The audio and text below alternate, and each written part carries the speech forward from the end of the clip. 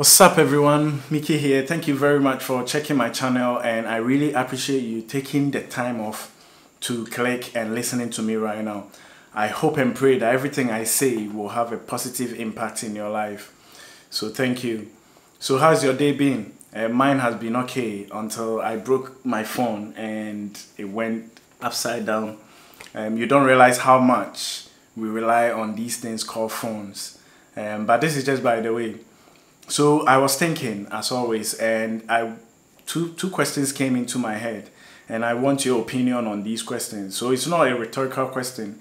So I'll be happy if you can go into the comment section and tell me your opinion on these two questions. So what are these questions? So one, what is your definition of riches? Of being rich? What is your definition? So when we say someone is rich, is it about money? Is it about cars? Is it about the family? So what is your definition of being rich? And two, do you think riches make people happy? These are the two questions. Okay, I'll give you my opinion. So to me, for someone to be rich, they will have to get something we call self-fulfillment, right? Or self-actualization, which is at the apex of Maslow's hierarchy of needs. So what is Maslow's hierarchy of needs? So it's a theory where our needs, human needs, has been categorized into 5 stages or 5 groups. So it's been arranged in a pyramid form, right? So there is an assumption that a lot of people are able to fulfill the needs at the bottom, and few people are able to reach the top to fulfill that self-actualization or self-fulfillment needs. So I'll break it down. So the 5 needs are, so at the bottom we have your basic needs, which is your need for food, your need for water, your need for shelter, even your need for sex. So that is the basic need. And then the second one is safety needs or security. You know, so everyone wants to be safe, everyone wants to be secured somehow. So that's the second human needs. And then the third one is your need for love and belongingness. So that's why we get married. So that's why we start families, so that we will have people to love us and then we can also love them. And then the fourth one is self-esteem. So everyone in a group wants to be recognized. So self-esteem, you want to be recognized by others. That is our fourth need. And then on the top, on the apex, which is my definition of being rich, is self-actualization or self-fulfillment. That is what. And one thing about self-actualization and self-fulfillment is my self-actualization is different from your self-actualization or self-fulfillment. So self-fulfillment is when as you're watching me right now, you have something in your head and you have a goal that you say, if I'm able to get this, then I've made it. You know, that is your self-fulfillment. It might be a career level, it might be some sort of business, maybe the type of family you want to start. So that is self-actualization. And I think it's different. So riches is different. What you think, what will make you rich will not make someone else rich. So that's what I think. But the second question is, does it make you happy? I think self-actualization will not make you happy until you learn to be content with where you are in the hierarchy of needs. So what am I saying? So let's say you are able to just to get food and a place to lay your head.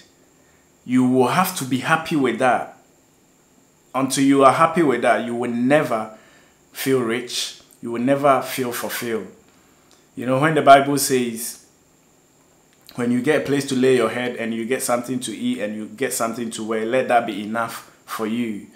The Bible is actually showing you how to be rich, you know. Until you will be content with the things you have and be thankful, you will never feel rich. Let me give you an example. You see, there are a lot of government, you know, world leaders. They stash money in offshore accounts.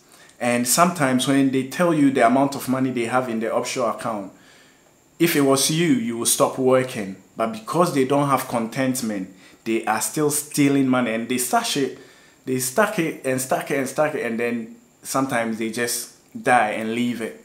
Some of them, their family will not even be able to retrieve that money. That is lack of contentment. That is lack of contentment. Another one is you get someone dealing in drugs and they make a lot of money from selling these drugs.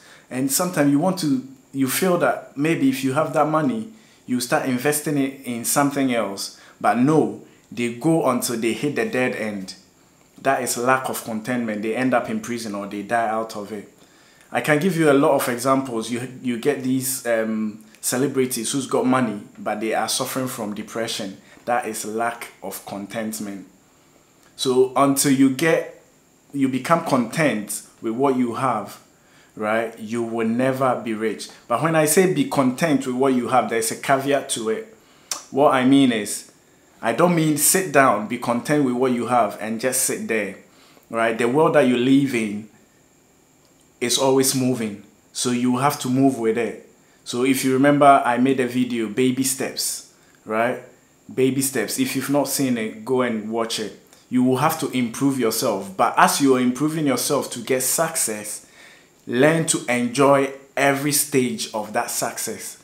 You know, enjoy the process, right? Be content with where you are, and then use that to move on, right? And I actually think that contentment can give you riches. Contentment can give you self-fulfillment. What am I saying? Contentment will keep you focused, right? Let's say you have a dream of starting a business and you need some amount of money to do that. If you're not content, you will not be able to save that money, because let's say you have only a moped or a motorbike. You will look at what someone is driving, say a Range Rover, and you will take your savings to buy that Range Rover because you're not content with the motorbike, right? So contentment can actually help you reach self-fulfillment. Something that contentment can also do is it will make you charitable. It will make you, if you're not content with what you have, how do you give someone? You know, give and it will be given to you. It is better to give than to receive. And I've read a lot of books of successful people, Robert Kiyosaki, Alan Sugar, and they all say that being charitable made them rich. Is one of the secrets of getting self-actualization. So actually being content with what you have will make you have sympathy on people, and you will share the little that you have, and that will give you a lot of blessing. Another thing that contentment can do is it will make you disciplined. It will make you disciplined. Because you are so content with what you have, you will not go and cut corners, you know. You will not try to do something bad, something illegal to be rich. So it will, because you're content with the process and you're enjoying the process so much, you will take your time to get to self-actualization, and it will taste sweeter when you get there. And another thing is, if you're content with what you have, you live within your means. And that is another hallmark. That is another secret of becoming rich. You will live within your means. You will not do things to catch up with what others are doing. So that is contentment. And the final thing that contentment will do for you is it will make you happy. Have you ever been to a remote area, a village, a third world country, and you look at them and they don't have a lot, but they are happier than you who's got all. They are happier than the people who live in an advanced country. You know, when we were growing up, we didn't have it. You know, we didn't have the best clothes, but we were so happy until the internet came in, and then we started seeing what a child 6,000 miles away had and you don't, you know, and then you started envying.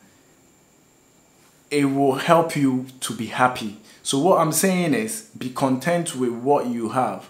By all means, chase success, but enjoy every moment of it. So as always, if I said something that offended you, please forgive me. And as I said earlier, I would love to know your opinion on this subject. What is your definition of being rich? And what do you think? Do you think being rich makes people happy? As always, be positive, dream big, and just do it. Thank you very much. Bye.